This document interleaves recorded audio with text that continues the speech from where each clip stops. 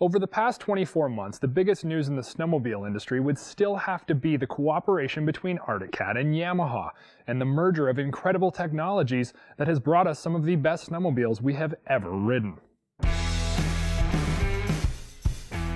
The 3-cylinder Genesis 1049cc triple, or nitro motor as we've all come to know it, is a great motor. Yamaha, being a motor company, knows exactly what they need to do to make the most out of a motor. However, it was never fully realized in the nitro chassis. With the help of the Arctic Cat cooperative effort, this monster is now one capable 4-stroke, and quite possibly the best 4-stroke snowmobile ever produced. With that being said, there is still the king of the castle, the Arctic Cat 9000, which features the 1100cc turbo, and brings with it not only huge horsepower numbers, but something that Yamaha has never been able to offer the 4-stroke market. While Yamaha isn't interested in factory turboing the 1049, they are quite happy to offer a dealer-installed kit through a cooperative effort with MPI turbos. And thanks to the extensive testing, you can hold on to your factory warranty as long as you opt for your dealer to install the kit.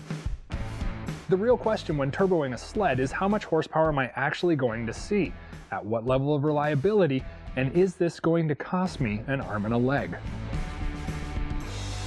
The beauty of this kit, as I previously stated, is the reliability. So much so that Yamaha is willing to stand behind it with a full factory warranty, if your dealer installs. What will it set you back? If you're located south of the border, the kit can be had for $32.99, and in Canada, it retails for $41.95. What will it gain you? Well, let's just say the Arctic Cat 9000 ain't got nothing on this one. Thanks to some rerouting of the intake, the trail version of the turbo no longer has the filter sticking through the side of the hood like the mountain kit does, which means that when you pull up to the gas station, nobody's going to actually know that you have a turbo unless you put a sticker on the hood. The MPI dealer-installed turbo kit will deliver a significantly impressive 45 horsepower on premium pump fuel at sea level on a trail rocket like our 2015 Viper. And while most aftermarket turbos require, well, a big budget and lots of patience to try to perfect, the MPI kit is plug and play, with no splicing, welding, or cutting of the chassis required.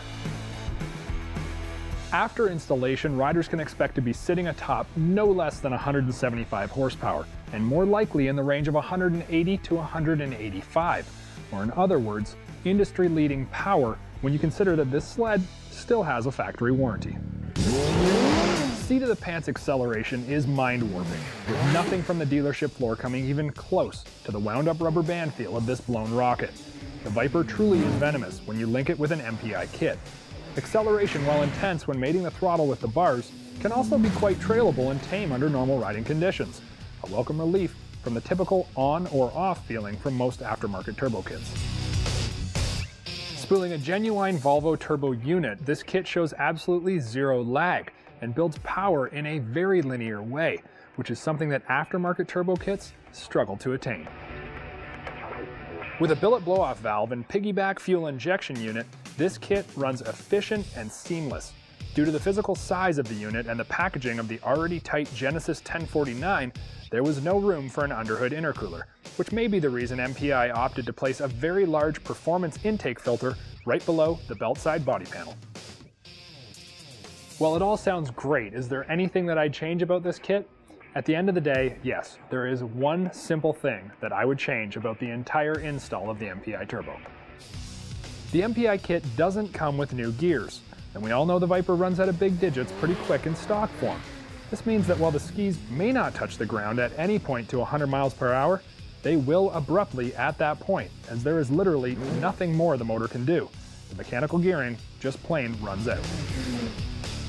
It seems like a bit of an issue not letting a sled like this really be able to stretch its legs, but the truth is you can clear this up with some aftermarket gearing pretty easily. And who knows, if Yamaha buyers are as happy as we hear they are with the MPI Turbo kit, maybe in the near future Yamaha will offer this direct from the factory with the proper gears already installed. But for right now, I think you're going to be pretty happy with the performance of this kit. If you liked this video, post a comment and tell us what you think. Then click on this link to subscribe to SnowTrax TV here on the YouTube channel.